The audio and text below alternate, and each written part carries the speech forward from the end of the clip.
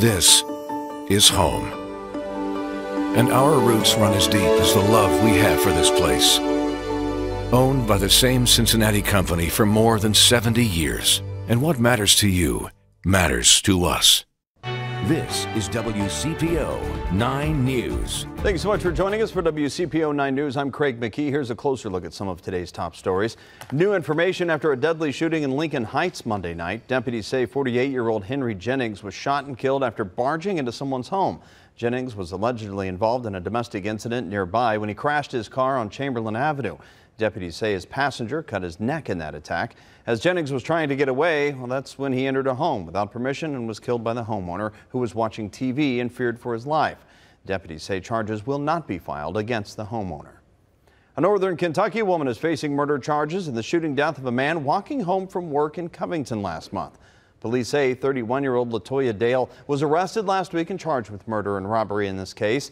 She admits to being present while 60-year-old Virgil Stewart was shot on the 15th Street Bridge, but she says she did not fire the weapon.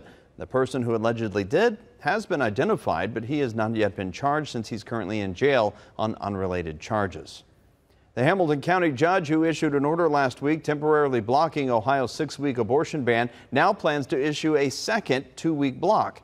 That's according to parties in this lawsuit. The ruling from Common Pleas Judge Christian Jenkins stems from the lawsuit brought by the ACLU of Ohio on behalf of abortion providers in the state.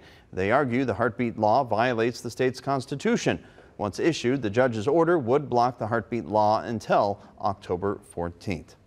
Let's send things over to Chief Meteorologist Steve Raleigh. Get you updated on your 9 First Warning forecast. Steve? Yeah, Craig, as we look at things, warm and muggy tonight. Temperatures falling to the mid to upper 60s, so it's going to be a warm night ahead. And then just a hot day tomorrow and humid, 91, feeling like the mid-90s with the heat indices around the tri-state. We do have some rain set after about 6, 7 and into the evening hours for tomorrow night. We'll see some showers and isolated storms are possible.